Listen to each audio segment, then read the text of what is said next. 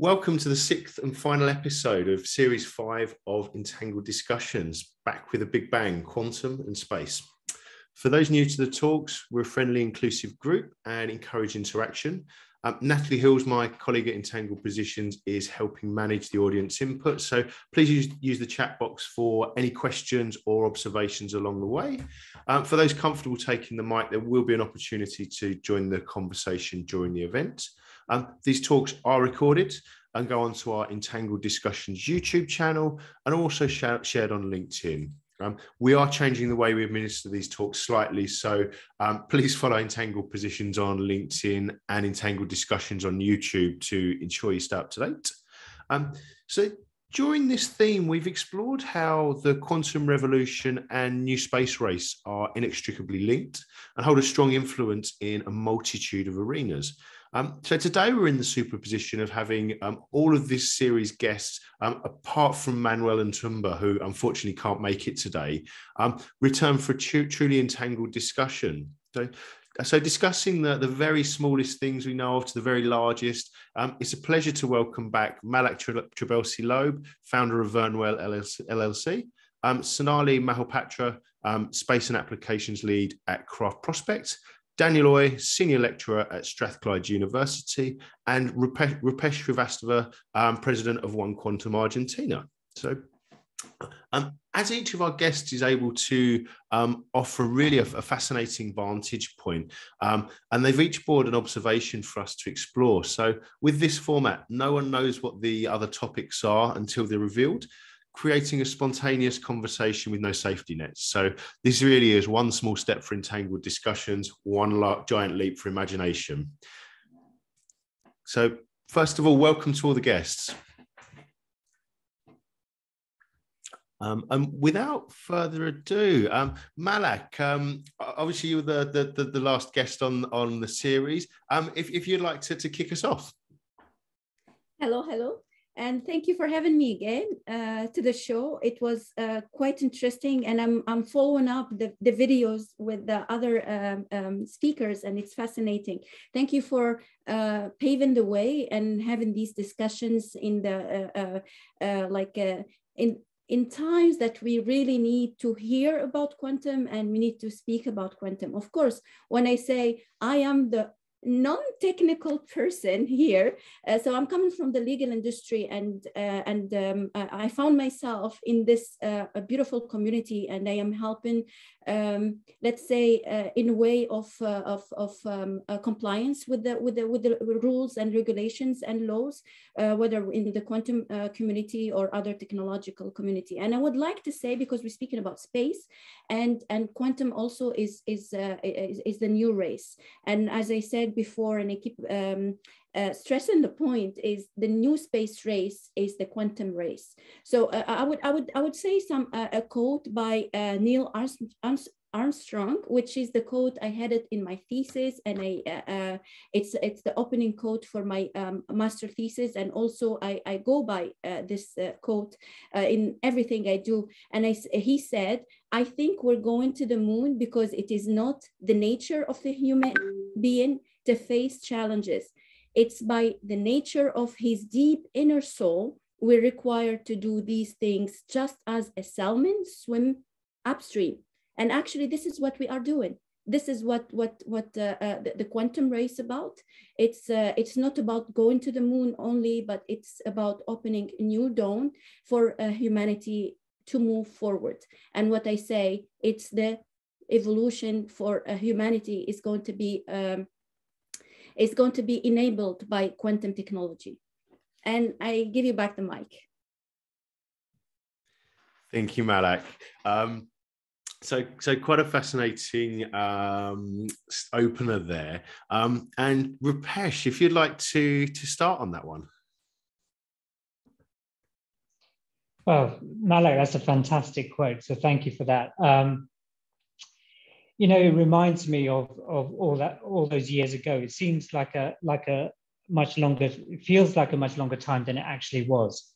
So back in 2016, when I joined the UK Quantum Computing Hub, and they were seeking to engage industry in a technology that didn't exist and that might not, and that was 10 years away and had been 10 years away for 4 decades. So it's really important, I think, to try. And if you have that mindset of giving it a go and not knowing where you're going to end up. I mean, I'd like to give a quote of my own, inspired by Malik, but one of my favorite quotes is that a ship is safe in harbor, but that's not what ships are built for. So you have to go exploring, you have to take the risk, you have no idea what's going to happen. But then humanity won't evolve, won't innovate. You won't get the great leaps that we've been seeing over the many hundreds of years now. And where could that take us? I think that's really, really exciting. And Malik is right. There is this idea of a race, but it's, you know, it's completely global. It's geopolitical. It's really, really complex. I've listened to one of Malik's talks just from the legal framework of accessing space and who can do what is just phenomenally complex.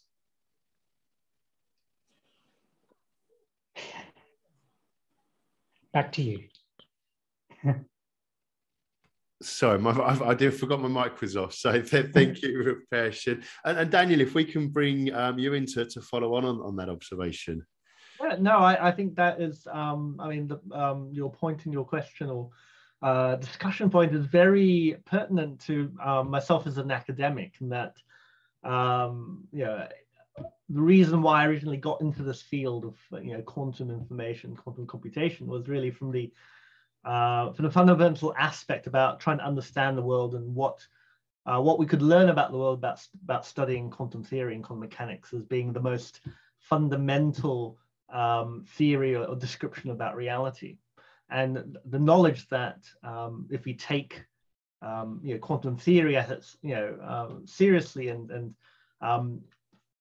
and revolutionize the way that we think about information, about computation, with the you know, with the insights from quantum theory, you know, we've led to this revolution. So coming from the academic point of view, it's great that what originally started off as a very academic pursuit about trying to understand the world through the lens of quantum theory and from information theory, we have this new revolution.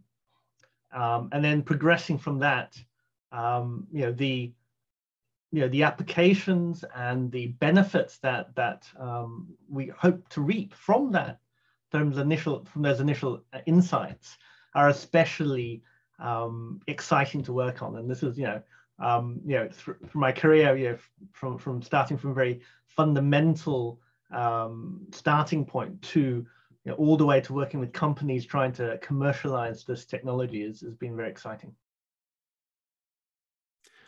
And Sonali, if we can bring you in at this point. Thanks very much. And I think it's a good segue from Daniel, because I worked quite closely with Daniel in my first year of when I kind of jumped into this industry, and I was working as a IAA fellow with him at the University of Strathclyde, as well as Kraft on a joint contract. So it was kind of what Daniel mentioned, that it was very exciting from jumping from my career as an academic, where I was actually looking at more theoretical aspects of quantum. And I was looking at, you know, I was excited about quantum gravity and all the quantum fundamental theory. And then I came across and I saw that all that theory is actually being applied. And the exciting part was kind of bridging the gap between the academia and engineering, and then starting to build those actual instruments that we are going to put on satellites.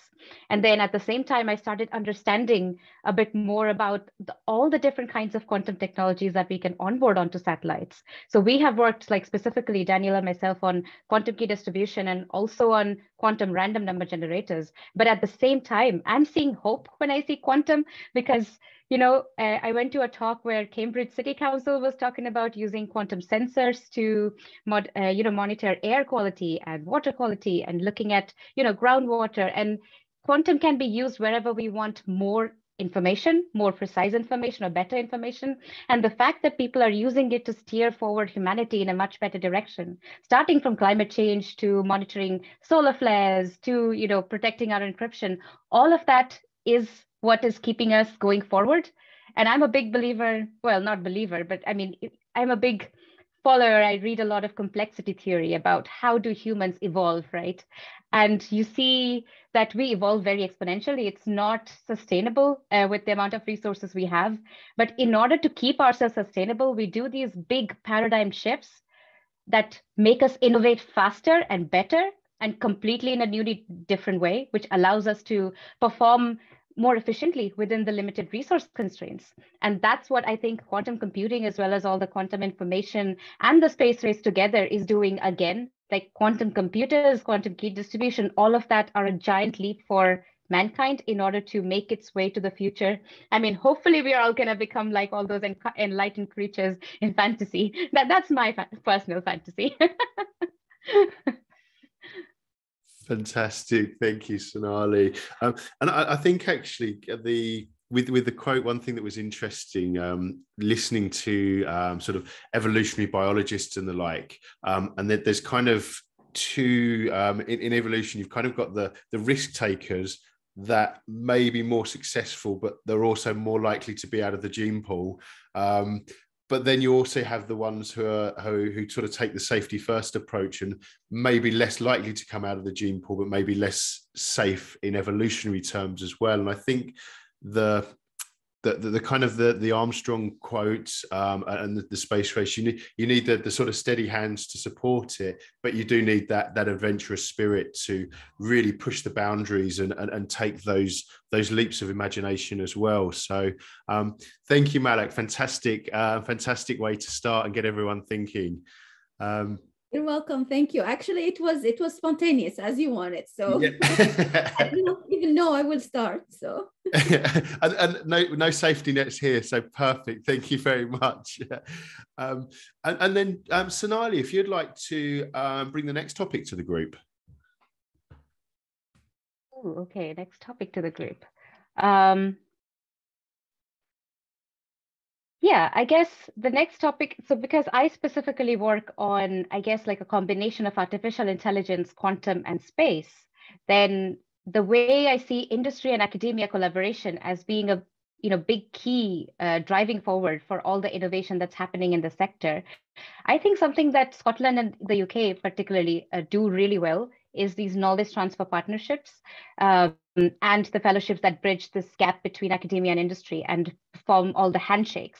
And then that leads to a lot of talent transfer and knowledge transfer. So, for example, Daniel is one of the experts in the industry, and if I hadn't been working with him, then I wouldn't be getting all of that knowledge to transfer into craft, for example, and also the systems, space systems knowledge of craft into academia as well. So I think it's really important to learn from these and to realize that all of these bridging career kind of jumping points is extremely important to developing this ecosystem collaboratively. It's not a who does it first. It's more about how do we compete in a healthy way to drive it forward together. But again, then the next part where it's international collaboration. So going forward, we will need to form big networks, big constellations of satellites, big quantum networks all across the world, because we are safe only when everyone's safe. We can't leave anyone behind. And so there you will see, as Rupesh was saying, I think it's very complex. So there's the political front, obviously. There's export controls. And how much, what part of a system can you actually export from one country to another? Then there's academic collaboration, which is very open, and there's a lot of papers being written on it. And there's IP protection for different companies as well as industries. And then how does funding goes into that again? So I guess open to the floor. We can all jump in and add to it.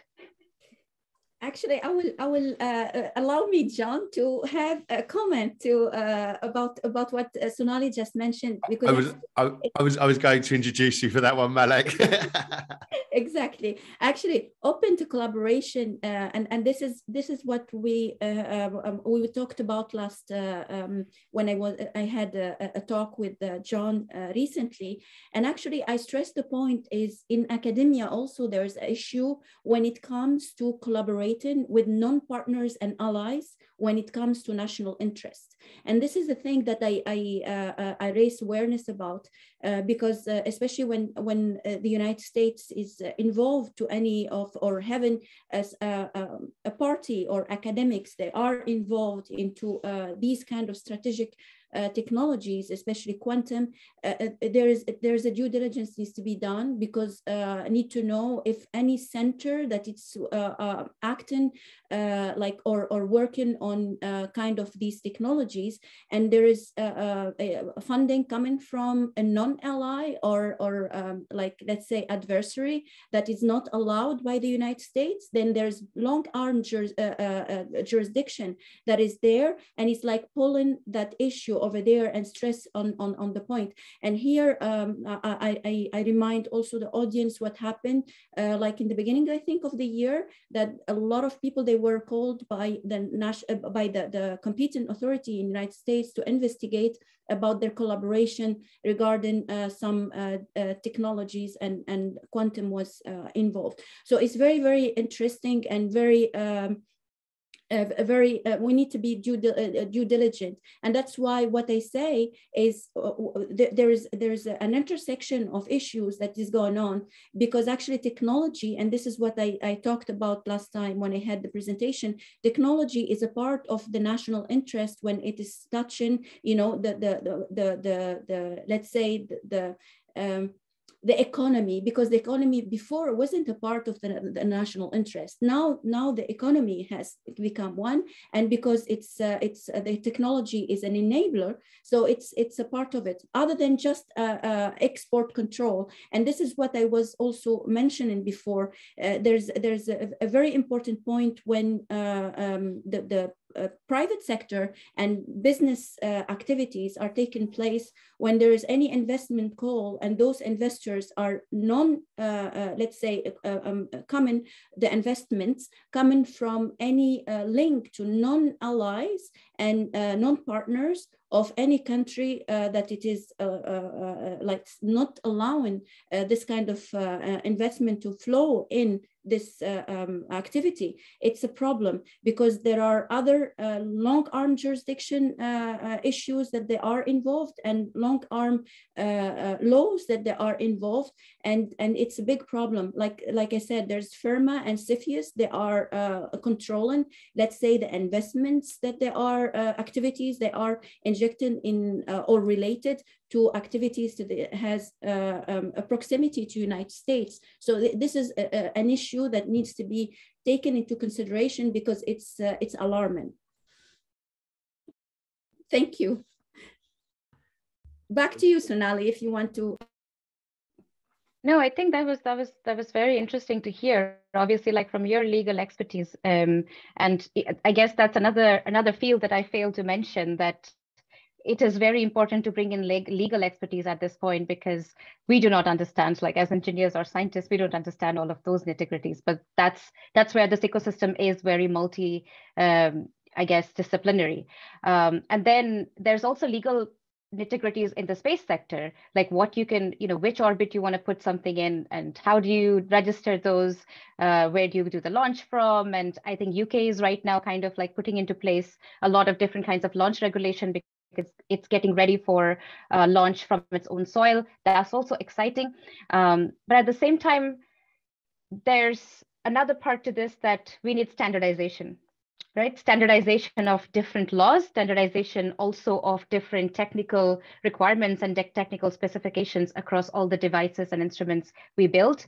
And that would also require standardization of knowledge, like what is seen as the security standard, for example, or what is seen as the standard for a particular quantum sensor to be used in medical imaging or not. There's a lot of, these are also sensitive areas, right? Because if you're using, for example, quantum sensors for imaging the brain in people who are autistic, and it can help them to determine different kinds of brain behavior before, but then you got to bring people who will be benefiting from that into the discussion as well. And then there's a lot of medical legal literature around that. And so same in cryptography, because when we are saying that we are providing a quantum key distribution cryptographic service, we should be ready to understand also all the legal jargon around cryptography, and how do we integrate all of that into current cryptographic systems. We should understand data protection laws. We should understand to make sure that all of that is actually not just a box ticking exercise,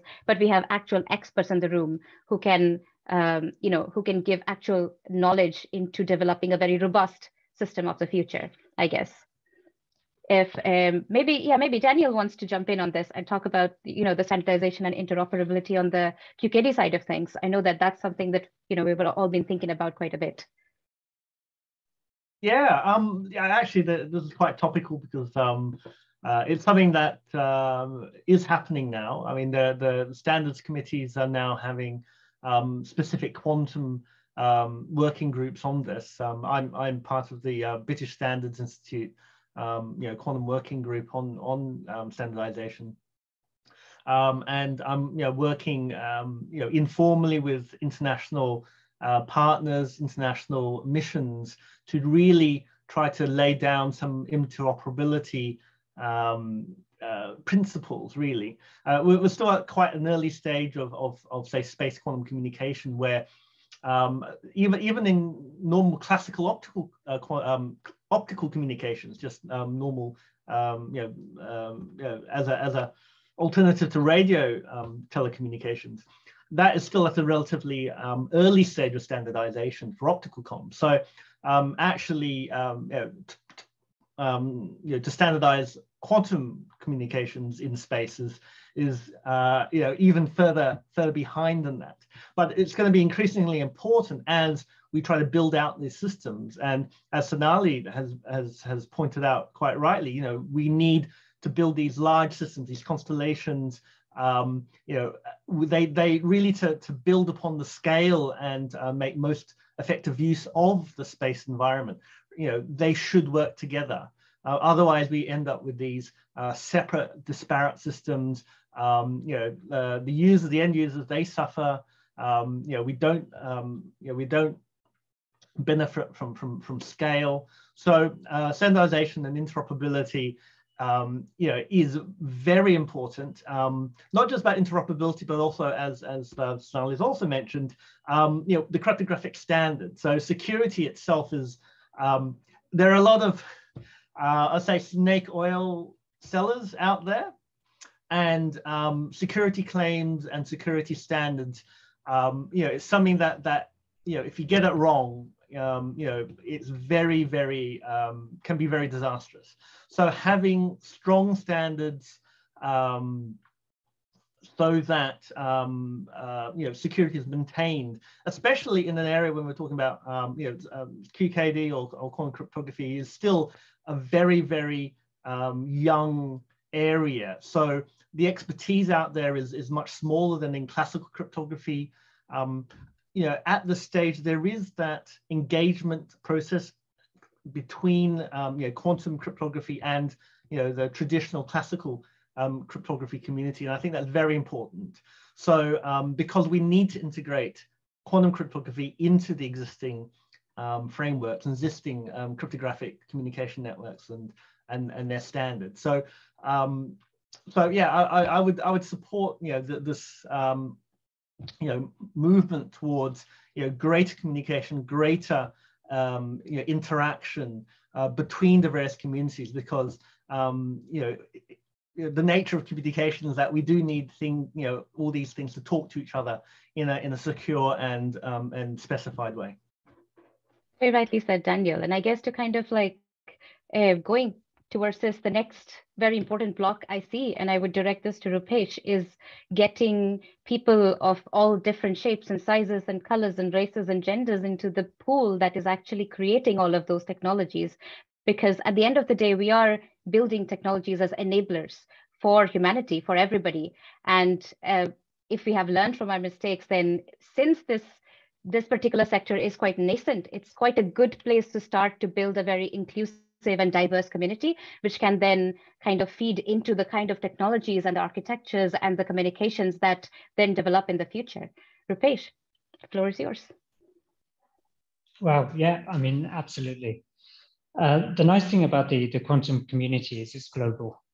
So you're meeting people from all kinds of different backgrounds, different places, different cultures, different ideas. And that's what makes it really exciting, because you have to actually make the effort to reach out and communicate. And I'm talking about communicating on a human level, right? And then you're discussing ideas, you're creating value. And it's really quite exciting. But then invariably you hit bottlenecks or storms, whatever metaphor you want to use, where you understand again that the world doesn't operate in a fair way or in an inclusive way. And what are we going to do about that? And it's really important, I think, to stand up, to raise our voices, to actually show the world in what a different way can look like. Because for me, quantum, one of the things that I'm trying to write an article about it, and putting down these sort of complex thoughts into words is quite difficult. But the emerging quantum industry is very much a 21st century phenomenon. And for me, that means that we have to build for the future.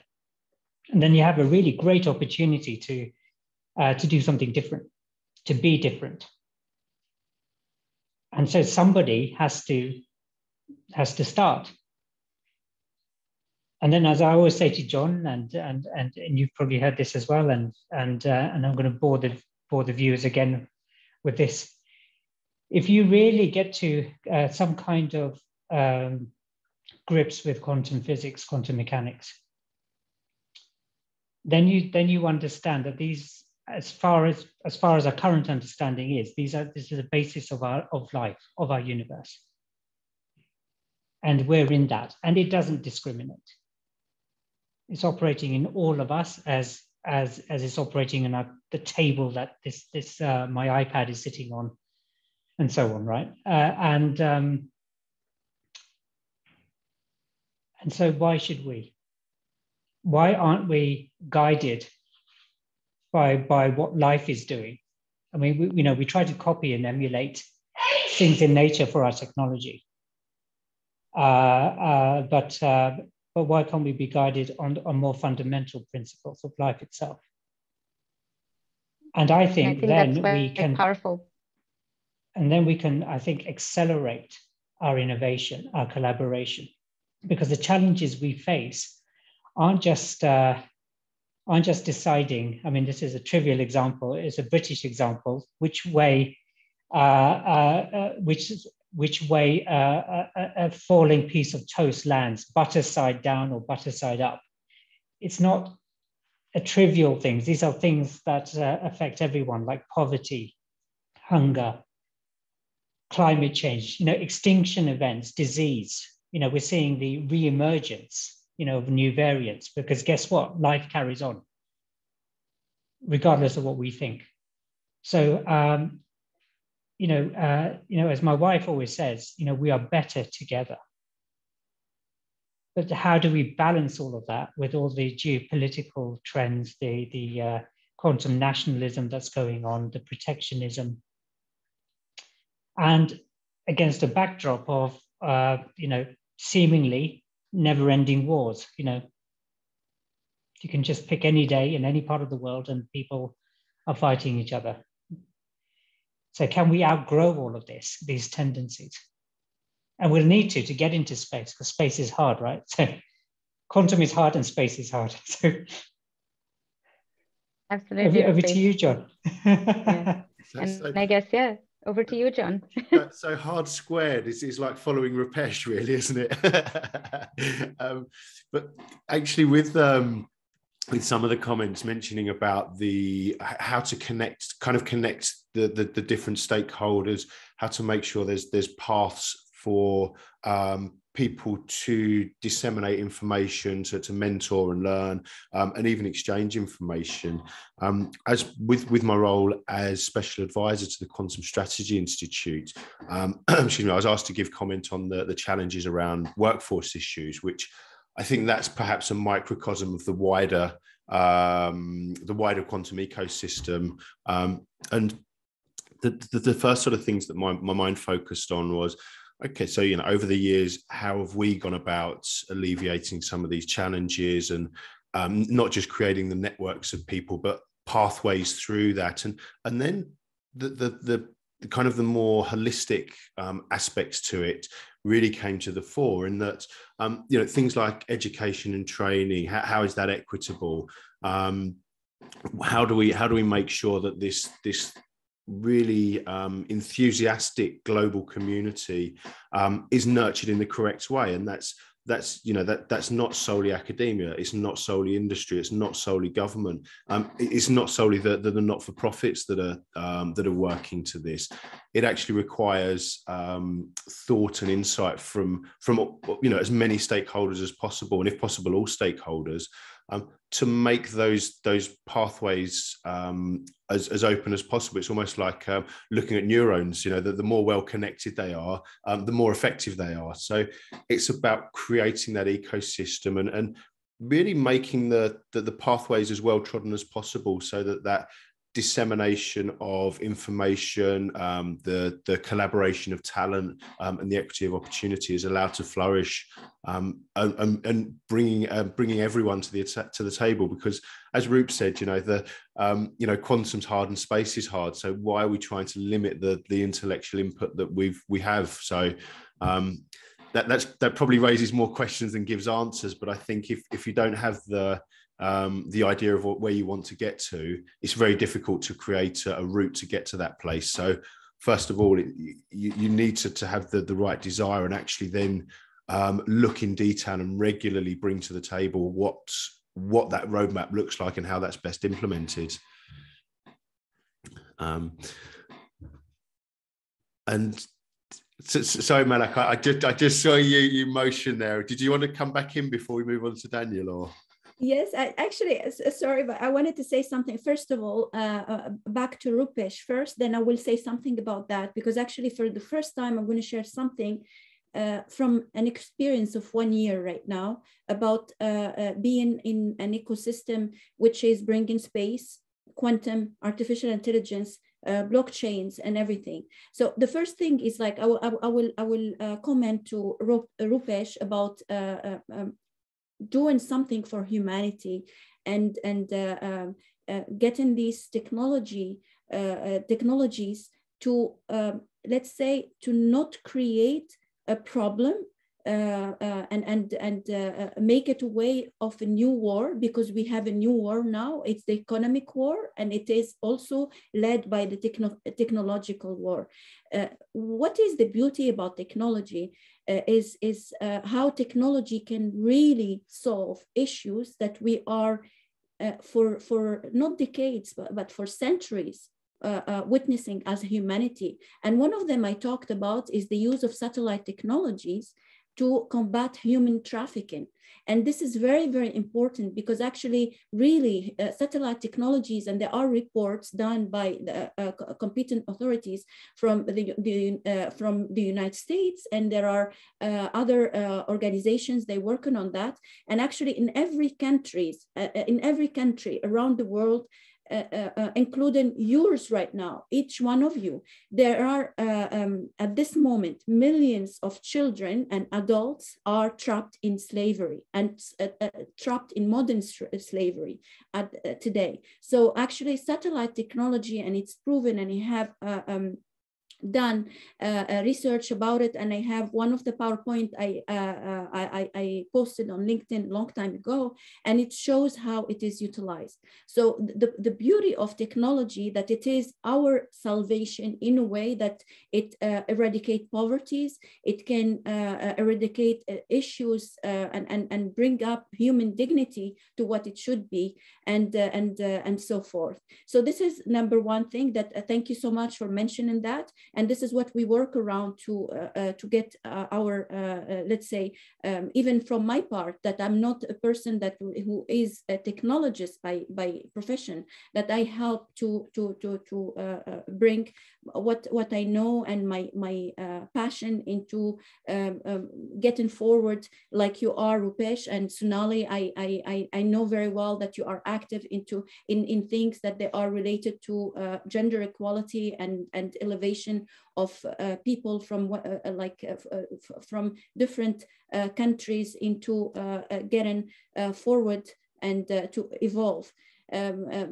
But there's one more thing that I'm going to be open about it, because you mentioned it, John. It's about how to build an ecosystem, how to bring people together. And actually, this is my experience that I've been living for 1 year. 1 year ago, I founded Vernwell, and Vernwell was specific with a business model that it was in the beginning with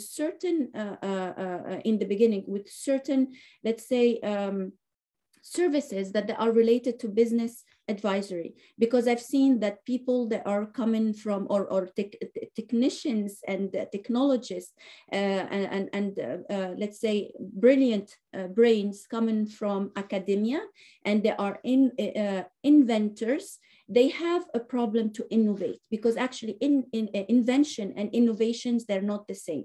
So it's like it can be a solution, and it can be innovation to bring a solution into a business sector or specific, supply chain or something that you can commercialize and solve this kind of issues.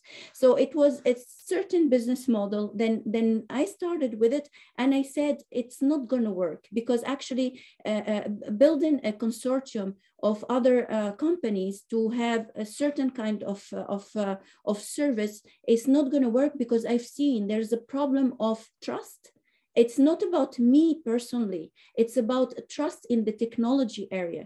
It's a problem of competition, and it's a problem of non-disclosure, and problem of who wants to have the biggest piece of cake. So this is very, very important. So there's a set of the mindset need to be evolved. So I worked in stealth to see what are the exact issues within the technology arena in specific sectors and specific technologies in order to learn, because actually I'm not coming from, and it's nascent. I mean, quantum technology is new. Space related application and technology people, they are there. There are also, let's say, I've met some people, they have patents since 20 years and they want to commercialize. It's like, how is it possible since 20 years you want to commercialize today? I mean, I did not know it at that time. When I met those people, I did not know that we had these kind of issues, that we need to find solutions to these issues. How can you commercialize something that it is old technology, that technology is moving fast, very, very fast today, and the problems are moving further. So how can we do? So I've been like taking a stance and seeing in the field in order to do this. And this is what I'm trying to build, an ecosystem of people with the same mindset in order to do that. Actually, I'm almost there, because actually right now I changed the business activities of Vernwell. So now from business advisory only, it's innovation, AI, research, and business management and advisory. So and there's a problem with regulations also. When we touch everything, the laws are changing very, very fast, that you find yourself actually investment advisory, it was included. I took it off now, and I'm making another entity in order to do that, because actually with the change also of legal of the laws and regulations, we try to follow with what is going on in order not to fall outside of the compliance issues. So this is the problem. There are a lot of issues that are involved other than just the human nature. So it's, and this is what we need to do. We need to make one voice in order also to voice up to the lawmakers, to make it easier for technologists to work and to commercialize, to have a better view, to have incentives, and so on. So I wanted to share that, and it's coming from the heart. As always, Malak, I'd expect nothing else than it coming from the heart. But it just gives that different dynamic to, or another layer, should I say, onto some of the topics as well. So I suspect we'll come back to a lot of these themes. And Daniel, if we can bring your topic of conversation into play as well, please. Yeah. So I mean, I guess the general theme I wanted to bring up was really related to what's been discussed before, and that's really engagement and how do various aspects or sectors engage with each other.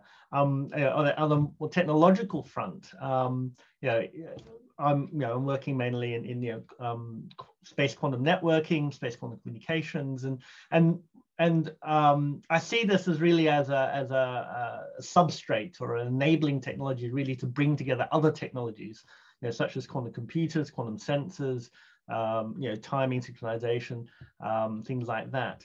And so it seems to be a pretty good place or central activity to really bring together all the various aspects of quantum technologies together, say for space or in general.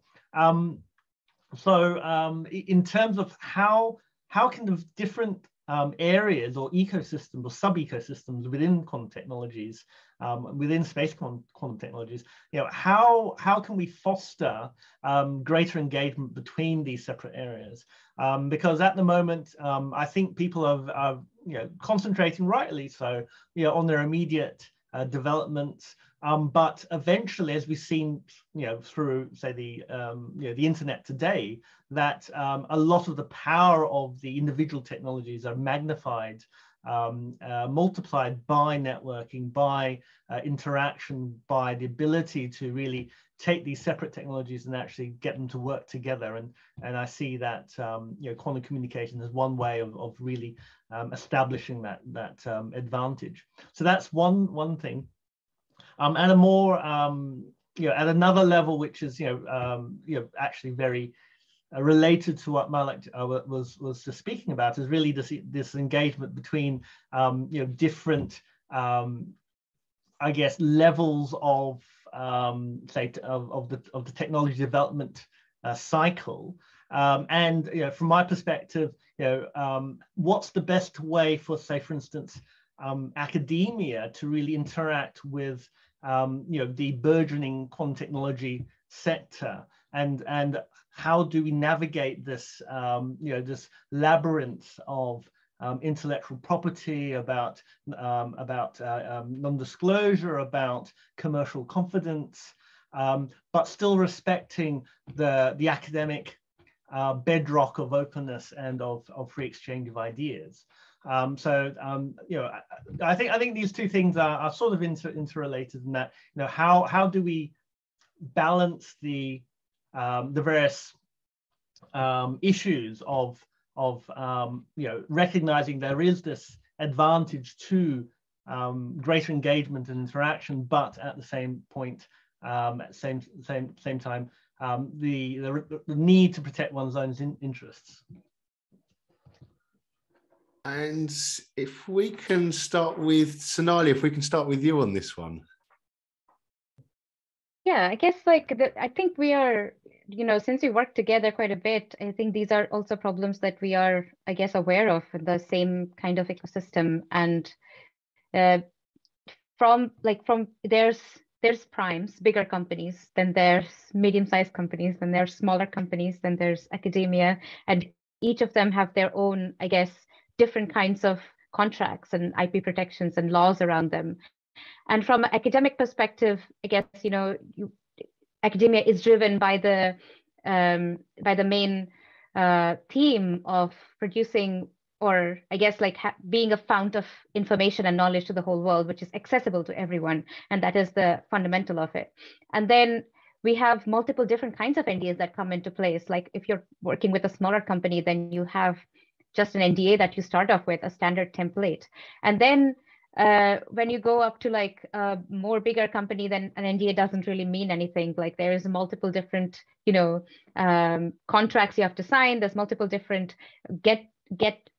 go aheads that you have to get. And then when you then interact with the government, then there's more laws that come into place, which both academics and I guess companies have to play by. And I mean, I shared the same concerns as both Malak and Daniel have pointed out about engagements and being free with knowledge. And I think we need to at some point go beyond a capitalistic mindset. Even if I'm from a company, like I think there's a much better way of working together, and so that we don't compete so much against each other, but kind of like work with each other to go forward together. But I do not know what that model is right now, and I think this is where we need to also focus all those big minds into and come up with some sort of sustainable models. And there has been lots of people in history who have tried to come up with something that works. I think with the amount of information and amount of technology we have now at our disposal, we can actually start using technology to find solutions to some of our concerns, because technology is an enabler. We can use AI to play around with different kinds of value systems and metric systems and figure out what actually works best as an equal reward system to everyone, And again, we have to also ensure that the person who's building those AIs has inputs and data sets from all over the world, because otherwise we will miss out a big chunk of people, and we will train our models on only a certain biased population. So these are complicated problems. And I guess I come from a mindset of let's use technology to solve many of them, but also let's kind of bridge the gap between social scientists as well as technological developments, because that is, again, another artificial divide.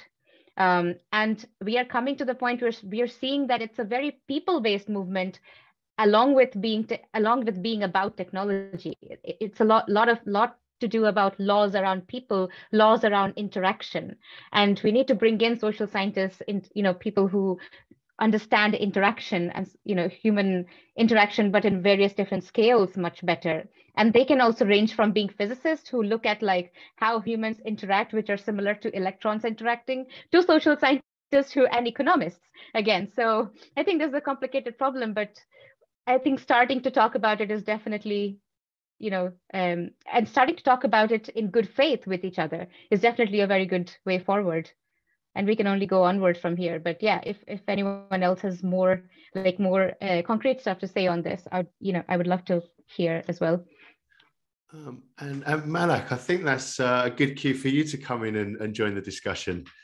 Actually, I will let Rupesh, because I talk too much. Rupesh, please. Well, first of all, I want to re-echo what Sonali said. I think having STEM and SHAPE both need to be engaged, both need to be brought together, because this is very much a people's, what is technology for? What are universities for? Why are we working? Why are we innovating? I think we need to, I think about these things because we have too many silos and problems accrue as a result. So for instance, here in Argentina, one of the first communities I engaged with were English teachers. So in parallel to discovering what quantum activities are happening in Argentina and try and bring the country together, I realized very quickly, if you want to engage with the world, you have to speak in English. That's the language we all use for quantum, like we're using today. And then you discover the problems of the English language training is patchy. People don't have access to opportunities. Believe it or not, people are learning from YouTube and watching movies more than from schools and universities. But when you engage with quantum, there's a whole terminology behind it. There's a whole history behind it. There's a whole new way of thinking. You're addressing cultures, you're going cross cultures. And so these communication things become paramount. So formed a core team here in Mendoza at the university here with 3 English lecturers, all women, and because they volunteered, it wasn't targeted. And the team is called is Team Etiquette. So it's innovate. The purpose is to innovate English language teaching by introducing quantum, part of the science itself, but as well as the impact of the science and technology. So how will it change the world? What are the pros and cons? It's getting people to write articles, write essays, present their ideas, present their research and their findings, their readings, to the class within a time box, so they can practice their articulation to a tight deadline. So this will, hopefully boost self-confidence. And when they are able then to reach out to other people in other countries, they can do so confidently, and therefore expanding their opportunities. So that, there's more than just a technological implication or a scientific implication. And I think that's really, when you start talking about these things and start looking at these things, then you are starting to see how we function as society, how things work and don't work. But I think when looking at things, it is time for change. And we're seeing that through, through mental health, through the pandemic, through what has been termed the Great Resignation in countries around the world. People are looking for something different. How they're treated is becoming far more important. And when you see these cultural shifts, even in the quantum sphere, especially in the UK, I noticed a change and in how some academics start talking. You have this culture of openness, and that culture is closing. And those that are spinning out companies, those that are patenting, those that are getting more au fait with the entrepreneurial stream, their language has changed. So they started what I jokingly called investor-ish. So they're saying things that would please an investor, but they were saying that to everybody, not just investors. You see, there was no discrimination in the language being used, and suddenly getting to the truth, getting to where the technology is really at, where the science is really at, it has become problematic. And as people then start to safeguard their research, one is safeguarding in terms of IP protection. Don't talk about that until it's patented, or so on. To being fearful of talking about it, because there might be IP there, and if they release it into the public domain by talking about it, they've scuppered their chances. So we need a completely different way of working, and more trust between the two parties that historically don't trust each other. I'm talking about academics and industry. And so more of a collaborative, more of a community, more of an understanding, supported by a new framework, which is a legal framework too. So that it's very clear where the rights belong to. It's very clear how they can be exploited, and so on. Back to you, John. Thank you, Ruth. Thank you, Rufesh.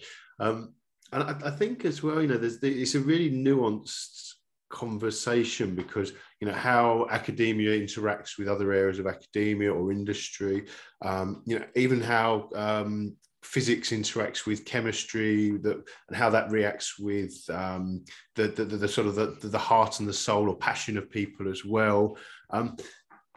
It seems that it's something that in many ways has to be broken down into smaller constituent parts. But the one thing that seems to override, or that seems to join these things, is the communication aspect. If you take the sort of serendipity of science, how many great breakthroughs have come, because a biologist had a coffee at the same time as a physicist, and they got talking about things, and you know, that sort of interaction, you know, whether it's on the scientific, the business, or interaction between other areas, you know, sort of the ethics and business and innovation, along with talent, as those things interact, you know, that's where the real magic happens. And a big part of it is actually how do you implement the systems or frameworks, as Rupesh just mentioned, to encourage that. And I think you're always going to have some people that are more open, gregarious, or willing to talk about what they're doing, other people that are going to be more closed. But having a platform or a system of platforms that provides the opportunity to interact maximizes the chances to be able to do that. So that's something that I think we have to work hard on. And please, Rupesh. Yeah, well, I think one of the key things in engagement, having worked in engagement for over 5 years in the UK, is you have to be a bridge builder, and you have to care about it. And being a bridge builder is actually quite a complicated thing, because being a bridge builder to government is different to being, say, a bridge builder to the space sector. You have to know a bit on either side. And you might not be an expert on either side, but you have to know enough. And you have to then be able to articulate and communicate and then bring these parties together, because they're speaking different languages. And so you're the interpreter, you're the translator.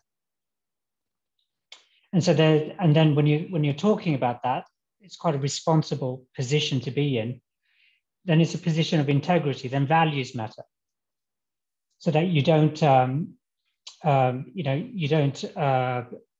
let down either side. You don't misrepresent either side.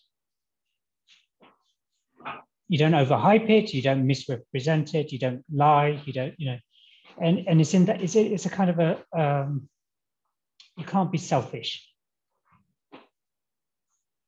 So you have to put other things ahead of you, and that's a really important aspect as well, John. And Malak, before we move on to the final point, as kind of the archetypal bridge builder spanning lots of different areas, is there anything you'd like to bookend this point on? I was going to ask to speak. Actually, yes, I'm in different sectors and not sector, different, let's say, ecosystems. And this, I learned this when my first year of international law. Actually, coming from a bachelor and of law and economics, and at the same time, I practiced in a law firm, and I was managing a law firm at that time. So coming to the first year of international law, my first 6 months was a roller coaster for me. It was very difficult for me, because actually when you have your brain contained, I'm talking to myself about myself, I had my brain contained in one legal system with a little bit of patches of international law, but it's not really into the idea of international relations, diplomacies, and things like that. Diplomacy, the area of diplomacy, and of course, when I say diplomacy, there is the states actors. They are acting in or they are into diplomacy, but also like Rupesh, what he was talking about, and building communities and building different, let's say, cross, what we call it in international law, cross fertilization of different cultures. It's very difficult. And like I say, my first, let's say, you know, when you take someone and you shake him this way, it's like, wake up. That happened to me in my first 6 months of international laws, because actually the first master was international, public international law, which is the law governing public bodies, states, and others that they are governed by international public law. And second year was international business law. So I did not have a choice but also knowing business activities. Actually, when you are making a contract, and this contract is about commercial activity, and this commercial activity, whether it's a contract of oil and gas, or the other one is a contract of transportation or selling, masks. Everyone wanted to sell masks at the dawn of this pandemic. So the thing is, like, in all these kind of aspects, we need to know the business activities. And one of the things that I say to the clients, or to people that they are asking me about contract, listen, the trick is in the details, and not the details of the law and the details of the contractual clauses. It's the details of what is surrounding your operation. Here the problems happen. Here the issues happen. So of course it happened around the interpretation, around so many things, even the choice of jurisdiction. But I'm taking you to something a little bit like about my practice, and this is how. Other than being in business before the law practice, this is how I started understanding ecosystems and understanding, let's say, I need to understand also the IP rights, like the implication of the technologies to IP rights, what could happen, the risk managements and things like that. So from there, it's like, I can tell you, for example, a transportation coming from China going toward, let's say, UAE, and having particular issues related to storage, to this and that. Now I tell you, based on the goods that it is transported, I would tell you the whole situation in business wise. So this is the thing, is like why I am, when you are practicing international business law, even transactions, banking, all these kind of payments, all these kind of things, you need to be aware. So you put me either in quantum ecosystem, I would draft you a contract based on the situation, and the same thing when it's about space activities. But also with the space, I needed to know the international space law in order to know what is the situation about these kind of things. So now there's one thing about the jargon and the understanding of let's say terminology, and understanding the language of each person coming from different ecosystem, and trying to be there and to try to translate to the others that they're not familiar with. It's difficult in the beginning, but after sometimes you can be aware about that. So I remember one of my professor, and here now I'm going to Daniel, when he spoke about academia and between academia and business activities. It's important because I remember one of my professor told me, you would have a problem. I told him, what is it? He told me, you are a practitioner, and in academia you would have a problem because actually you will think like a practitioner. So this one hit me so hard, and that's why I try always to understand and translate from one to other, and use it as a leverage, as let's say added value, and not something that's bringing me down. Thank you. Thank you. Thank you, Malak. And obviously, we're if we can bring your point or observation in, Rupesh, and we'll open that out to the panel, and then bring the audience in after the last observation. Okay, so as we've been talking about Neil Armstrong and ships and other things, and QKD in space, what I would like to ask the panel very, very quickly and very simply is, there seems to be, at least the media think so, but there seems to be a quantum space race, especially between the giants of US and China. Is that an uncomfortable, for everybody else, is that an uncomfortable sandwich to be in? And what could we do about that?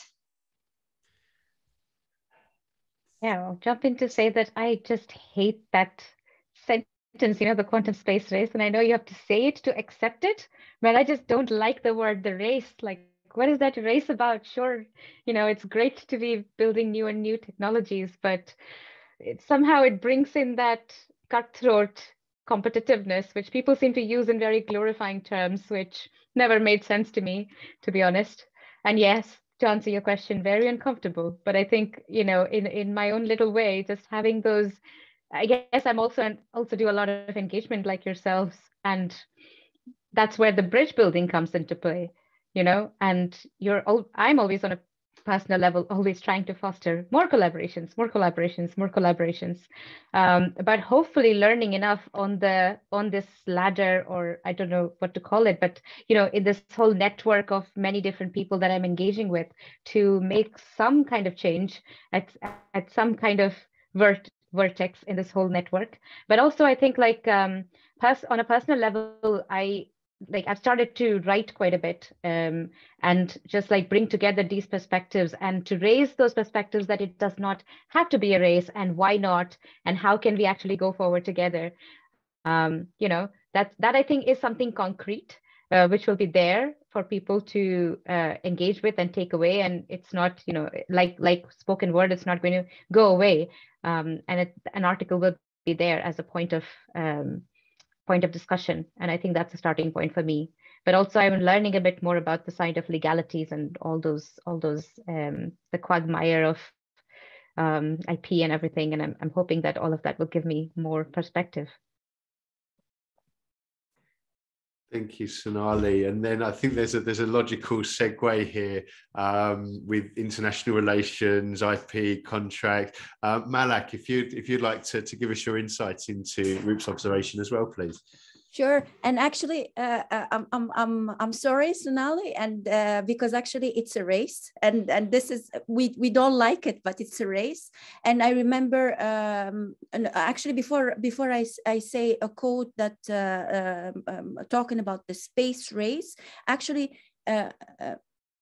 I've been called by NATO in Italy in the South Hub, which called some subject matter experts related to space race, and in the MENA region. And actually, my presentation to them was about the space race and the issues that it is related to the geopolitical problems that it's faced, based on my practice, and based I'm not in the sandwich. I'm the person who's trying to sort out the sandwich, taken off the ingredients from the sandwich in order to have more clarity.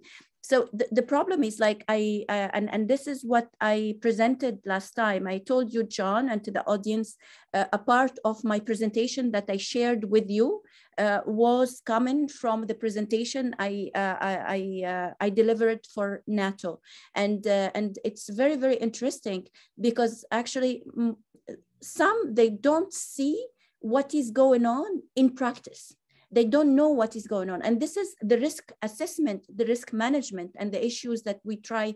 I help investors especially to look into before investing, and also the companies that they are receiving the investments. It's important for the risk management that is related to the national interest, and the risk management that is related to the different laws that they can be applicable to the situation they have. So we are in times that the race is going to be even going further. And the problem is what I try to, and this is one of the things that I presented to them, is how can we move from this kind of race into collaboration, into all countries are collaborating. The issue that when we are talking about certain points that related to international laws, some of the players, they're not playing by the rules. And when you are not playing by the rules, you get adversaries that they are not happy about your way of acting into that domain. And this is, I remind the audience what happened recently with the Russian, like the things that they made, and the scandal happening in terms of space debris.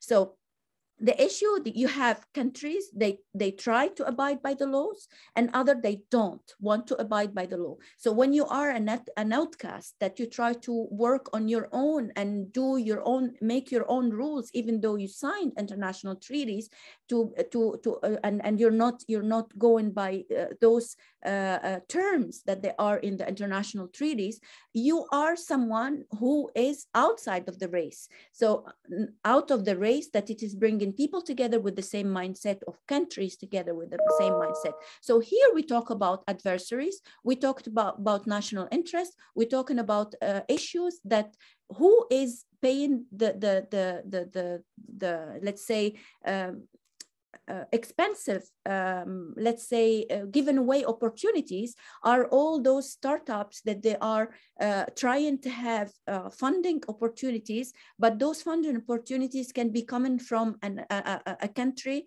or from an investor in a country or belongs to a country that it is let's say having bad terms with his home country, so or home state. Here comes a problem which is needed in the international level, and diplomatic level need to be sorted out.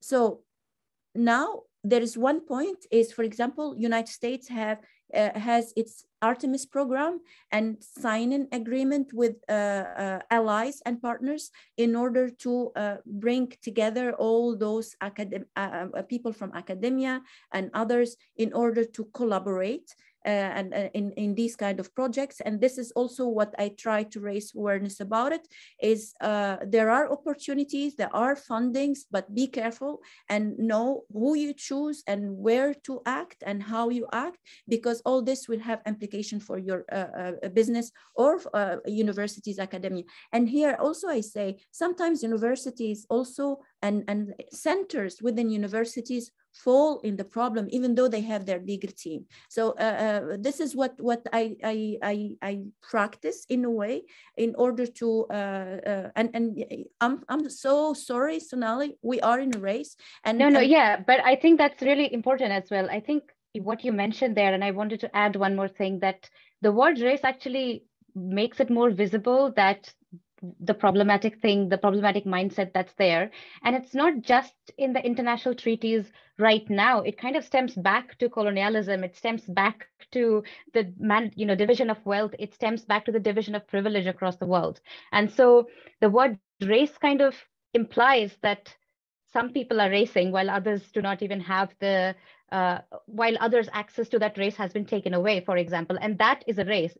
It widens the inequality that already exists, and we have to go beyond that. But yeah, we just have to figure out a way how to do that. And I think everyone, and you're playing a very important part, and in order to start those conversations and exactly in the legal terms, like this is what you need to be careful of.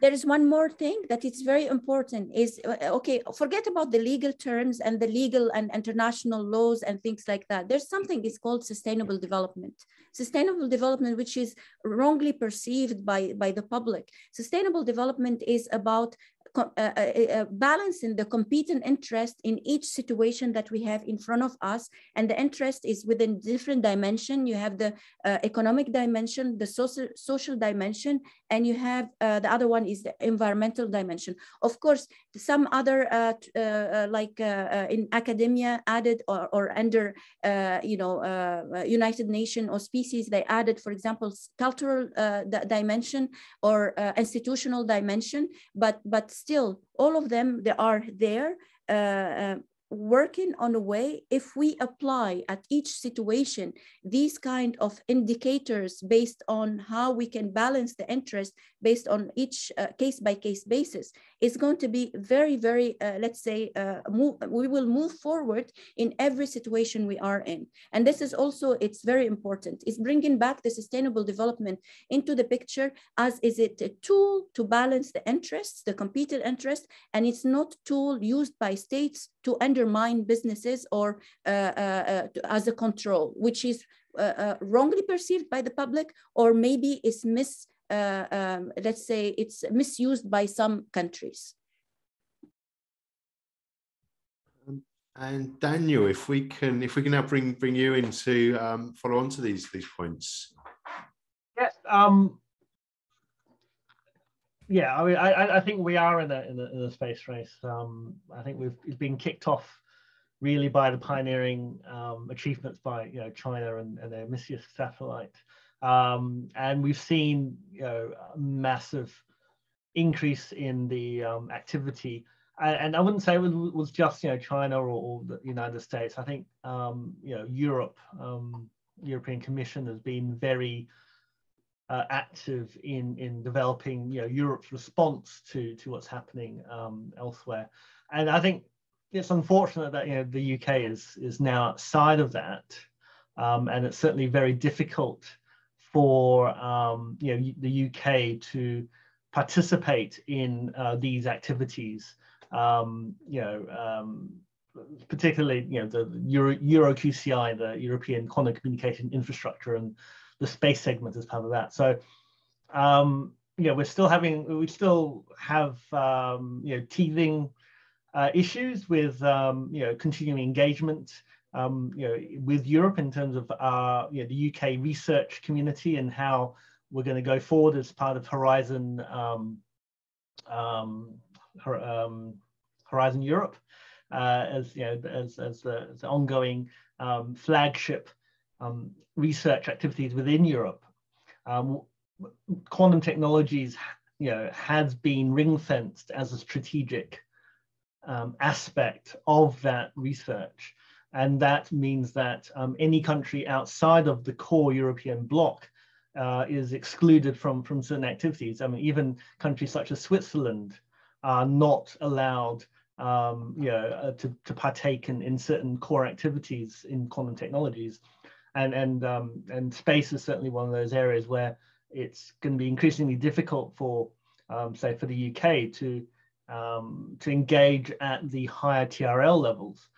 Thankfully, there is still provision for engagement at the academic level and at the very low TRL level. So they recognize that free exchange of ideas at those levels is important for the overall development of the field, and that they're really restricting the application of the technologies. I think it's a double-edged sword, right? It's really good that there is this impetus, this global interest in developing these technologies for space, but at the same by the same token, we do see unfortunately the effects of competition and of national or individual interests coming into play. And I mean, as an academic, I hope I can play a role in trying to break down some of those barriers and try to work on the academic level to promote the free exchange of ideas and really develop the area for the whole benefit of mankind. Yeah, certainly a highly nuanced area, and it's going to need a lot of thought and work to go into that. And actually, during the talk, I've noticed that the chat's been firing along, and I'm glad that I've got Natalie here to help us today. So, Natalie, if you'd like to come in and help moderate from the audience side of things. Yeah, so I actually just sent a message to John and said, if I start putting my thoughts into this, we're going to be adding another half an hour on top of it all, because I just this has been a great discussion, and I'm really grateful as somebody that has no background in physics, to actually have this insight into this side of the world, because I don't actually feel like it's just the gap that needs to be bridged between academia and industry. It's about also then bridging the gap between this and the public. And yeah, I just agree with everything really that has been said. So I'll leave it there, because otherwise I'll really take the floor with this one. I've been hitting those keys, agreeing with everything that everyone's been saying. So I just wanted to acknowledge actually Bill added a couple of great links into the chat, which I've taken out. I don't know if anyone copies the links that come out of the chat, but Bill was saying that aside from what the NIST is working on in the post-quantum cryptography world, they're also asking for comments on new technology, and he popped a link in there for the Federal Register as well, so you might want to check that out. Also, he was just he popped in the link there for qworld.net, just saying that there's a lot of countries that are represented and genders as well, and he's happy to see the number of women who are becoming experts in quantum computing, considering the STEM community was quite biased towards men, which is always refreshing, because really this is about bridging. It's not even just academia and industry and then that and the public. It's about masculine, feminine, it's yin yang. It's about, we need to bring everything together. And what I was saying in the comments about we almost need to bring everything back to zero and start again, what I mean by that is we've got to bring in this more collaborative leadership to be able to push forward and not be so disjointed. Something that came to me, actually, I will just say, is that what the key thing that feels to be missing is trust. And how do we create trust? We're vulnerable. So it's almost like needs to be a lot more of these kind of conversations and the vulnerability come into the surface, so people can really see, this is about people and not just profit. So Avinash, I think that you're still with us, but he had loads of questions actually that he fired over to me about related to quantum internet, quantum and AI, quantum machine learning. So I will pass you over to Avinash, and you can take the mic. Yeah, thank you. That's a very great discussion, and a lot of questions are got answered. And also, yeah, I really wondered, I never thought that there would be these many legal issues as Malak specified. I'm a PhD student, so yeah, I don't know that level of things. And yeah, my only worry is that way back when I started doing research on quantum computing, quantum machine learning in 2019, I found very few sources, and now now I'm even unable to cope up with the technology advancements that are being made. But I still feel that there is a gap between academia and academia. Say the universities in some countries are having a lot of resources and doing very great research, and in some countries people are still struggling for the resources and all. So my questions are related to what can we propose, or how can we collaborate such that in the areas of quantum internet, quantum and AI, quantum and machine learning, so that we can propose some projects for real-time high-impact applications, and what are the immediate applications that can make difference in a particular country or region, and what are the different funding agencies around the world, and how to collaborate with research groups to share knowledge and compensate the knowledge. So yeah, hope you understand. I have a lot of questions in my mind, but yeah, this is the essence I want to say. So I need some good direction and good path, the way we can collaborate with other industries or students and research groups and all. So yeah, that's all from my side. Thank you. Yeah, and I think if as the audience come in, we can make it an open panel, and if any of the guests wants to sort of take the lead, they can. I think to kick us off, maybe this is your remit, Daniel. But other than that, if we can leave it as an open panel, please, all the guests feel free to join in. Yeah, I think in general the academic community is quite open and definitely interested in exploring new ideas.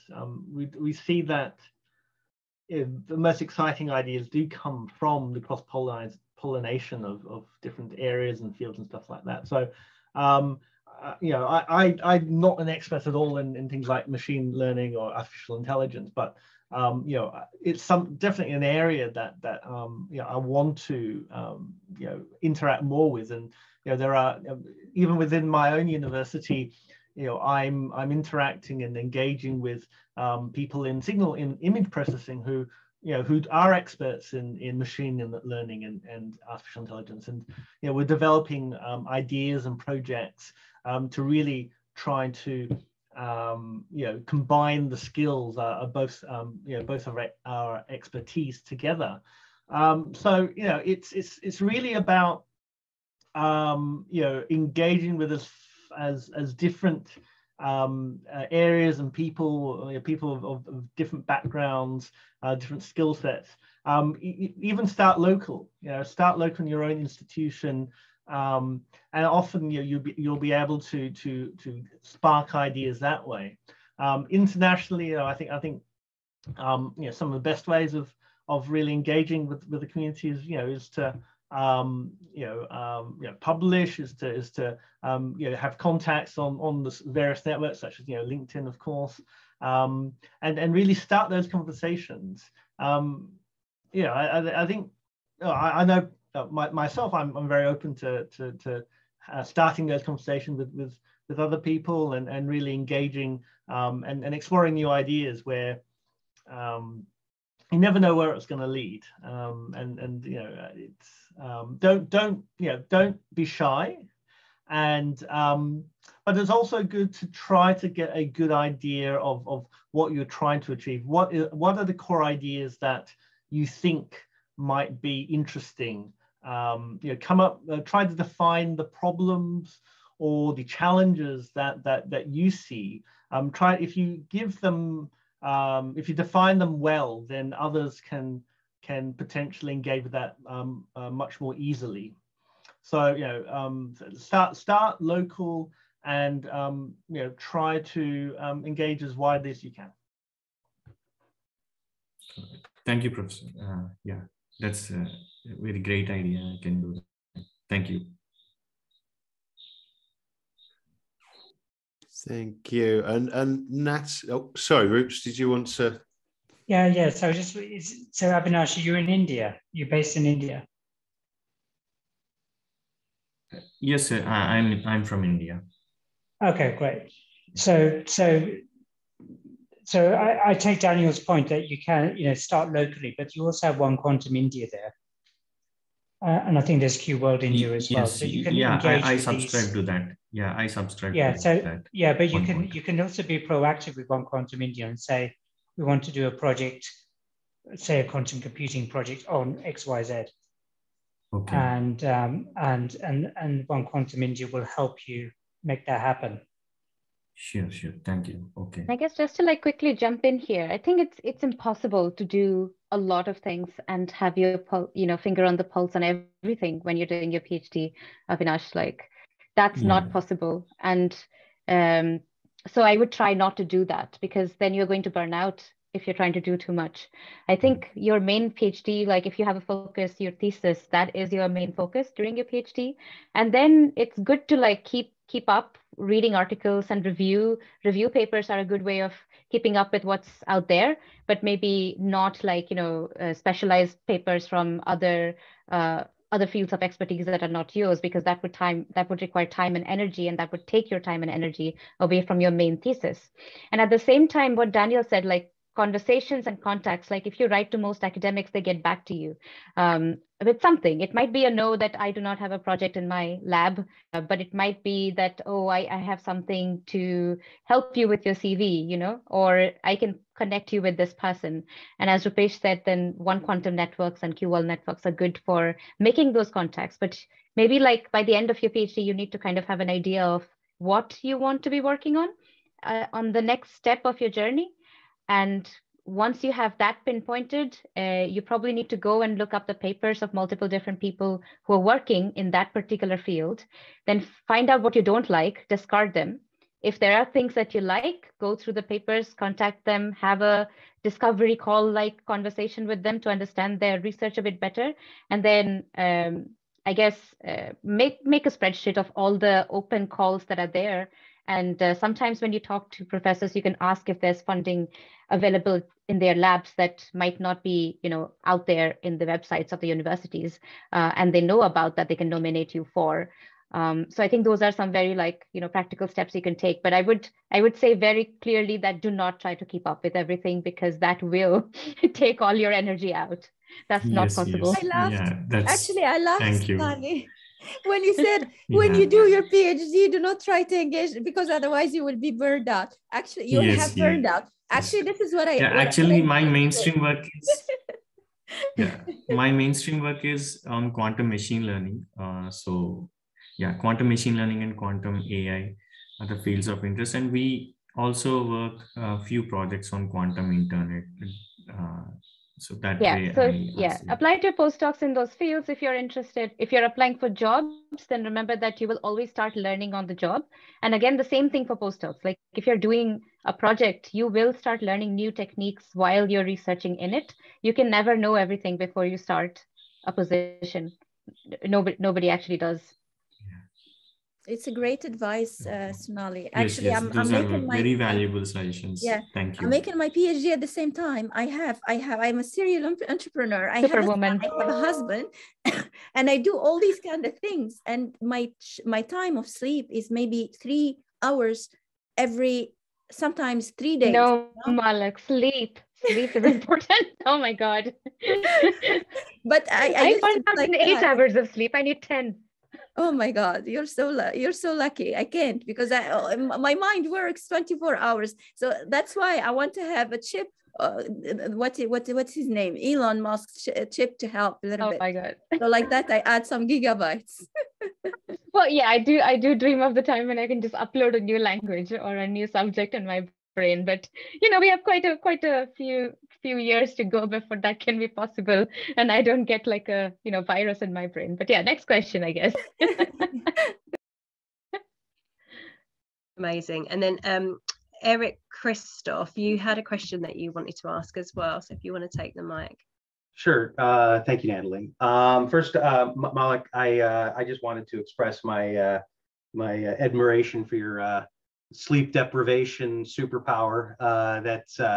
I'll confess that more than one deliverable in the course of my career has been achieved through lack of sleep. So I respect and admire the fuel there.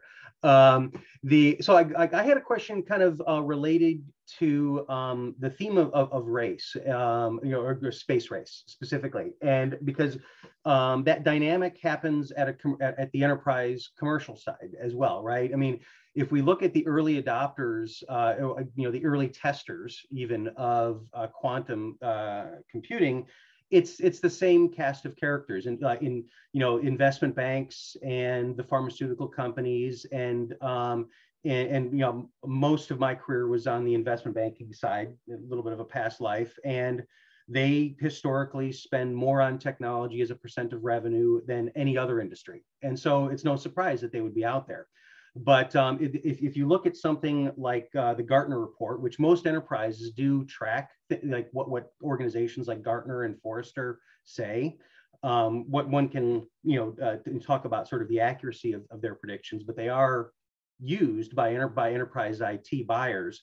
Gartner last year had quantum computing at sort of the peak. I think they call it the peak of inflated expectations. So everybody, the way to interpret that is very kind of limited adoption potential in terms of the mainstream, and it's going to kind of go through a period of disappointment, and then it'll plateau. That, and again, I'm not a big buyer of Gartner's model per se, but a lot of companies are.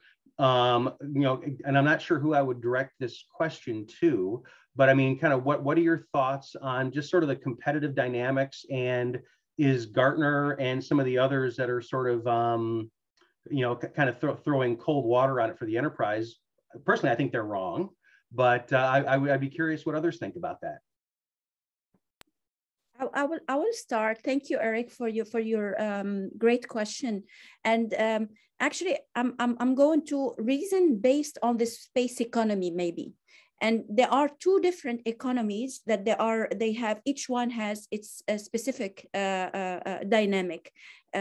A part of what I do also in my research is related to space economy and the space ecosystem. And when it started always like other similar, let's say, investment or funding intensive activity.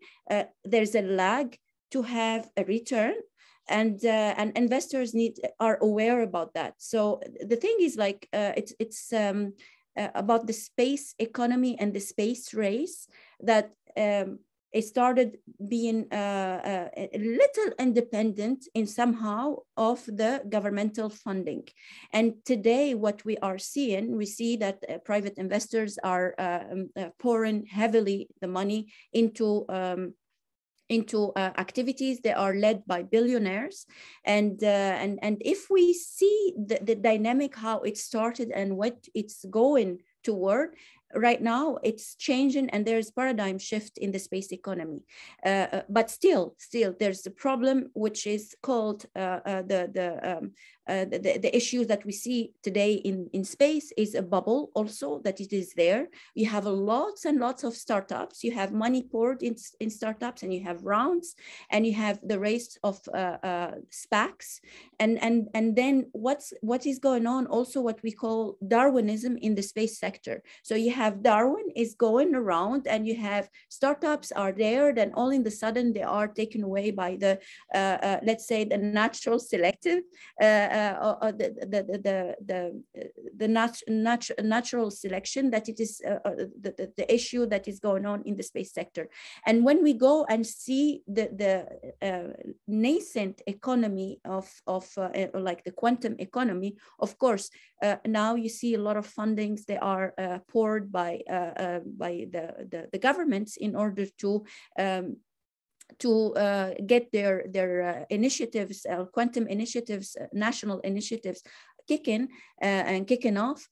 About investors in quantum technologies, you have some investors, they are there, they are pouring money also, and you have big tech, they are investing into that.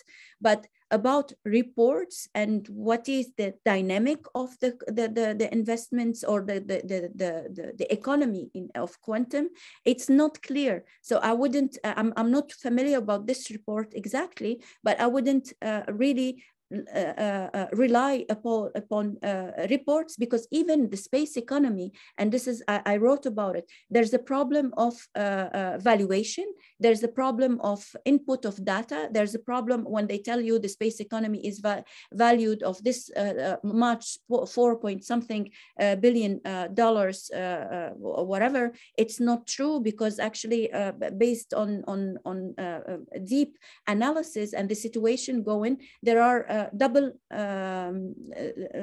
input of data between the different, let's say, sectors, or the upstream, downstream, and the midstream. It's very, very important to be careful. And also when they talk about ROI, it's speculative. It's still, this is my opinion about the situation. I don't know what you think, Eric, and I give the mic to you back, and I would like to hear others to speak about it. Malik, it's really interesting. So I appreciate that. I mean, what I took away from that is that a lot of the sort of observers that are in kind of embedded within entrenched industries, say, for example, an IT analyst that is not an expert on quantum, but spends all day looking at usual computer systems and servers and databases and all of those kinds of things, probably don't have adequate access or appreciation for the signals. And there is a lot of volatility and froth in the early days of these, still emerging technologies. I think that's interesting. For folks here, I mean, for those interested in tracking and or driving the commercial adoption of these technologies, things like the Gartner report are, and I'm happy if folks want to reach out, I can find a link, and I don't have it handy, but it's paywall, but at least you'll know where to find it. It's relevant because a lot of the folks who will be eventual adopters of these technologies, the leaders are already there. Goldman Sachs is already doing stuff with, and they're very proud to put their, I don't mean specifically, but you know what I mean? Like the big names are already there doing stuff. It's the fast followers that are going to be kind of interesting, that are going to be less visible. And they watch those kinds of reports and to help guide what they're going to do. So I appreciate the discussion. This has been a great conversation. So I appreciate it. If others have comment on it, I'm interested in other perspectives as well. I mean, maybe I'll just come from the perspective of QKD in that as the sort of, the earliest sort of quantum technology to come out of the starting gate. I think we've experienced some of the things that now quantum computing are now going through.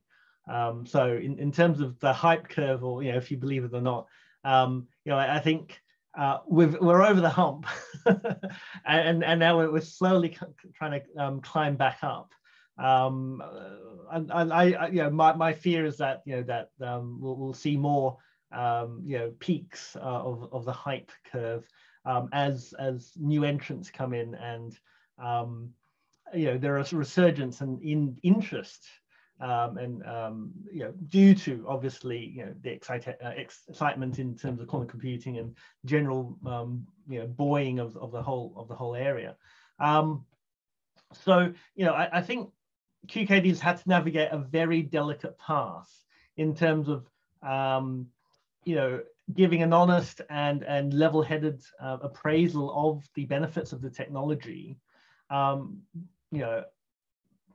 Trying not to undersell the technology, and trying not to really overpromise. And I think that this is something that we've been very conscious about, of trying not to sell it as a panacea, because nothing is. Insecurity is a very complex area, and any one thing can only be part of a dedicated ecosystem of solutions. So I think this is something that maybe the rest of the industry really needs to learn and take notice of really giving the most balanced view of the technologies, and not falling for the hype, right? I think there is very, very good reasons for investing in technology and seeing the great promise of it, and a lot of governments around the world have recognized that, and that's why they're investing quite large sums of money in the development of quantum technologies, quantum computing and other things. I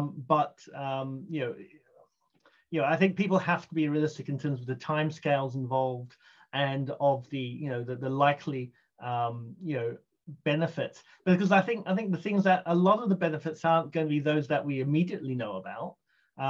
I think what I've seen through from being in the business for more than 20 years, what we thought were going to be the main applications actually are not. Maybe new things have come along that we didn't anticipate. When we started developing quantum computers, new algorithms, new applications, new use cases, new ways of thinking about the advantages that quantum computers can bring. So I think it's good to promote the promise, but it has to be really tempered by realistic expectations, to avoid the crash should the hype bubble burst.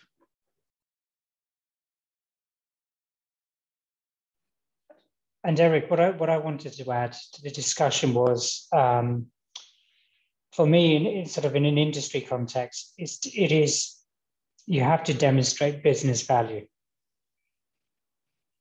but it's not. The value is not about being able to do a calculation today that will revolutionize the industry, because quantum computers, for instance, are nowhere near right now. So you have to then start to think about pathways to value. and then roadmaps to it all. And then the question is, do you believe that? So right now, for instance, when you have lots of quantum algorithms, you have many groups around the world developing lots of different ones, and they're all extremely intelligent people. But, you know, if you're just staring at them, is this QAOA algorithm from this group better than this one? Is it just a decimal place difference? Or is it a revolutionary breakthrough? And then where is that then placed on a roadmap in terms of performance? But because quantum is so fundamentally different, you have to start early in order to start to get to grips with learning about the landscape, which is constantly evolving at a rapid pace as well. So it's tricky. But if the emphasis is on business value and then sharing that, being a bit more open from industry about where the value is actually at, that would really help matters. Rupesh, the problem that it is usually faced when investors look at, like, I'm not speaking about quantum only, but I'm speaking about like in general. They look at the technology, the use, the ROI, and what you said, the values, most of the time is put at the end of the tick of the box, which is something that needs to be considered as we consider, the investor consider, let's say are these people that they are working on this kind of technology are able to deliver? Are they able to deliver? Are they able to deliver based on the pitch they've done and everything? But they don't look much at really what is at stake when it comes to the business value, which is something we try to bring it to the arena. Is like, what is the values that you're going to bring into the technology that you are trying to build in order to be considered? Because at the end of the day, that's also something to be evaluated. It's something that it needs to be back into the, or it needs to be in the picture before the investor choose. But again, the bubble is there, and the media is not helping at all. And a lot of people that are making also what I've seen and I hear, a lot of companies that they are not, they don't have expertise into quantum at all, who are making the input of data, who are making these reports. And this is very important, that the people in quantum, they bring the people in business and you know, making these economic analysis, bring into the team working on these reports quantum technologists. And this is a job of John Barnes to propose to these big companies that they are making all these reports, to get people from our your network, in order to help them on that job. And funnily enough, I've got a few things happening behind the scenes, trying to educate some larger commercial entities, let's say. I can't say too much more than that, but there are some sort of early stage conversations on that. And actually, I'd like to, just on that theme, I'd like to reference a question that I raised at an event recently. It was at the City Quantum Summit at Mansion House. Rupesh was one of the speakers there. And one of the panels there was Marco Pistoia, who is head of quantum at JP Morgan Chase, and Kate Platonova, who is Group Chief Data Officer at HSBC. And the question I asked related to whether the quantum winter was guaranteed to happen and we just need to mitigate against its effects, or whether it's something that could be avoided, and if so, do we put our efforts into avoiding that? And it was interesting that whilst they both came from a sort of different areas of banking and technology within their background, Marco felt that it didn't matter either way. And Kate actually felt that it was something to be really concerned about and look to work out what they needed to do. And whilst they didn't answer the question specifically, it was interesting to see the difference in thought process around that. So again, I don't think that there's the answer there, but there's an awful lot of different viewpoints and opinions, and we're in for. I think we're in for a bumpy ride, or an exciting ride, should I say, one way or the other. Whether that's all sort of going good and being fun, or whether there are some bumps on the road, and how extreme they'll be. That's the I was going to say $64 million question, but it's probably worth a bit more than that, I think.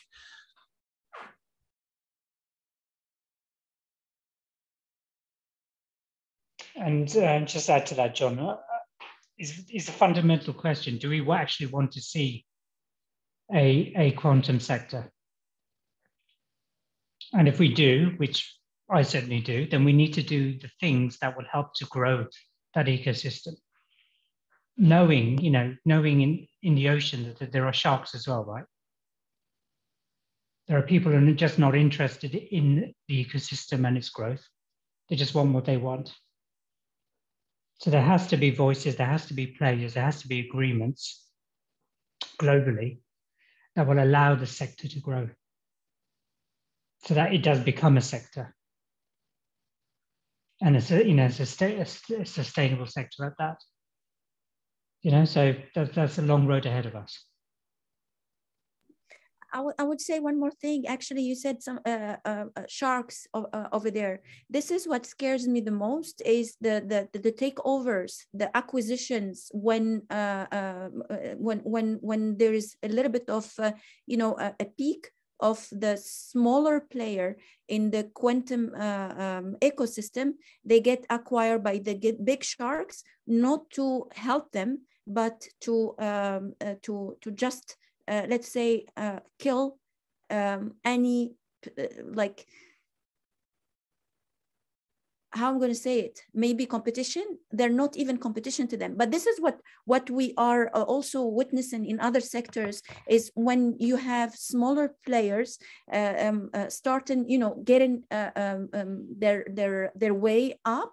What they do is they get acquired, and this is a problem. It's anti-competitive normally behavior, but it's led in a way or another, because actually they acquire the smaller player in order to keep the competition in their hands. And this is what scares me in the quantum ecosystem.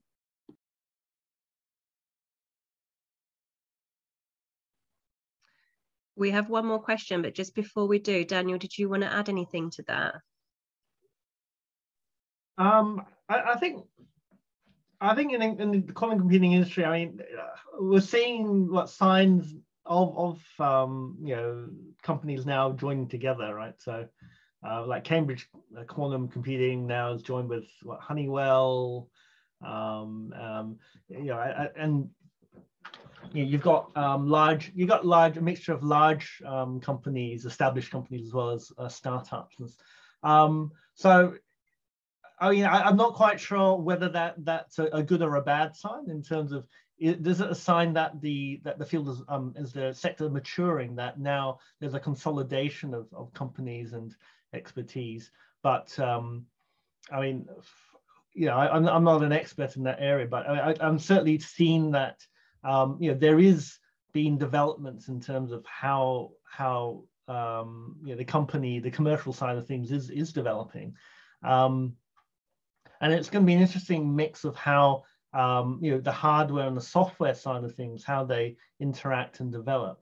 Obviously the software to run on the computers has been a very vigorous area of activity, because I guess it's fairly low capital investment, apart from having to hire very smart people to work on the algorithms, compared to hardware development, which is traditionally very difficult and really the domain of companies like Google or IBM or Microsoft.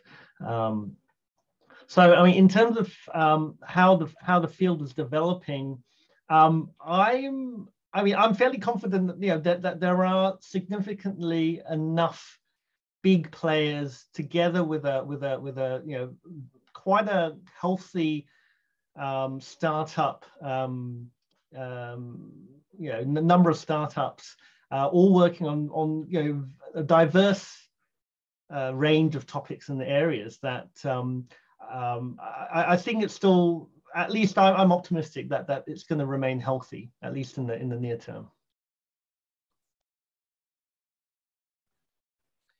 Thank you. So we just actually had another quick question coming in as well. So I'm going to pass over to Bill if you had your question, and then John, have we got another time? Have we got time for one more question after Bill from Eric?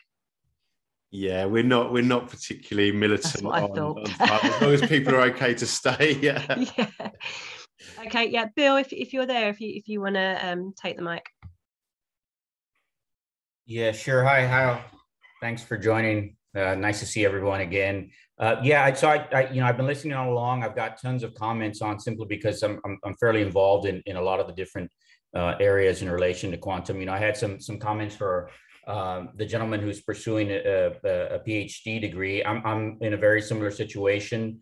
My focus has been on computer vision, or quantum computer vision, and that's specifically something that I chose because of my background in schooling. You know, it is a wide area. There's lots of things to study, but I think that would be an important step, is to just pick one thing that you really are interested in and focus on that.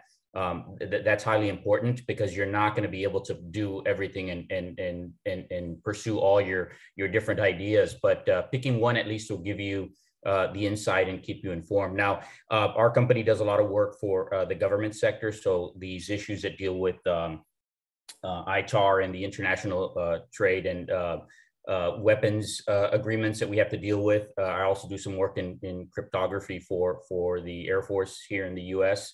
And so they're very important things that are involved in relation to that. I'm sure that there'll be a point where some of the work that either I do or people here in the States will do that will actually get you know, some consideration from the U.S. government for different reasons. You also notice that, you know, the U.S. also released a list recently of some Chinese, Japanese agencies that I think also one in Singapore that you know, we have to be careful with in regards to what we communicate to them. So that's also kind of an interesting piece. In relation to, you know, just the financial sector, where I'm seeing a lot of startup activity, honestly, is in the stack or the software development realm. A lot of these small startups can, of course, create their own hardware. Like you've got, you know, HP, IBM, Honeywell creating all these different technologies. But where there's a lot of smaller players that are coming up to light are in the software stack development, where they're trying to develop ways for programmers to actually implement their algorithms on any type of backend system.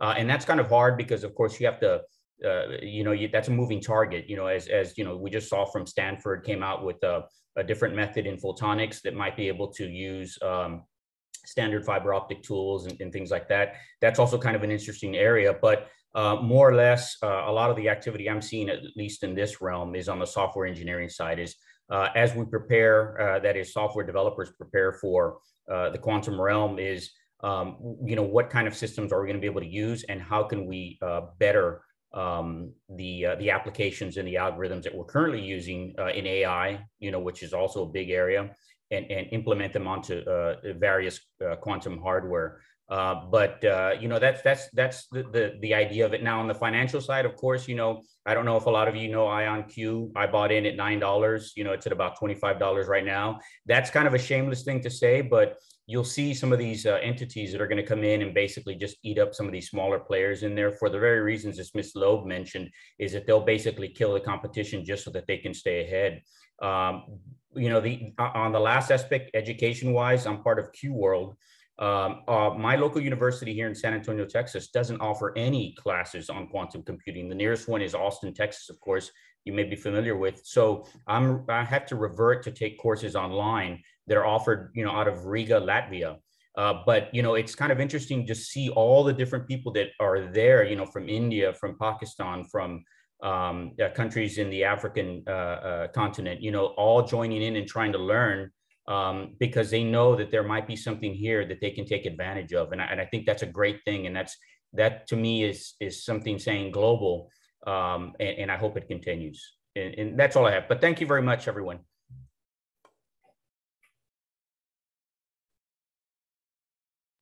That's great, Bill. We're not connected on LinkedIn. I will send you a request, because actually I think there is a synergy about what we are doing. Thank you.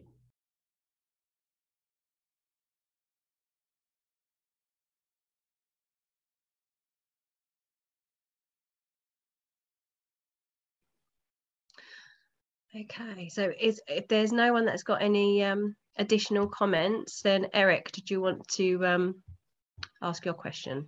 Yeah, thanks, Natalie. Actually, this was more just a remark, and going back to some of the concerns raised about quantum winter, which I hadn't heard that. I have to confess, I hadn't heard that expression, so I Googled it. I guess what I would say is, you know, I come from a background of enterprise IT, most of that on the adoption side, you know, on the actual enterprise, some of it on the service provider side. And I would just say, you know, to take heart. I'm old enough to remember when everybody was saying AI is never going to happen. And of course, we still don't have general AI, but AI is driving massive amounts of spend and technology disruption in organizations all over the place. And so the way things emerge isn't always the way that we think it's going to. And you know, a kind of pause or change in the trajectory of a technology's evolution, it happens for everything is going through that, or virtually everything.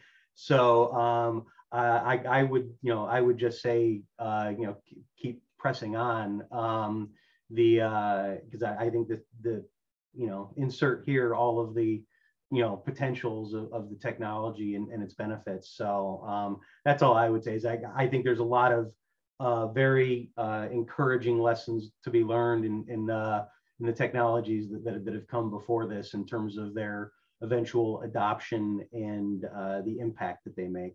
So that's all.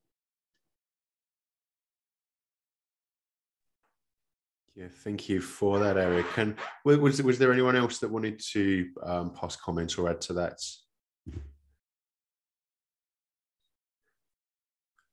Then otherwise, I mean, it's been quite a mammoth session today. So thanks for everyone that's still with us.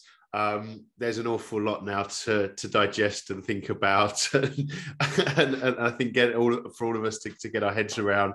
But that's exactly what an entangled discussion should do when we've got multiple guests with different vantage points, and also the audience bringing such stimulus to the discussion as well. So I'd like to obviously thank all of our audience today. So Sonali, who's had to drop off, Malak, Rupesh, and Daniel. I'd like to thank Natalie for the assistance today, and all of the great questions and observations from Bill, Eric, Avinash, and everyone else that can attend.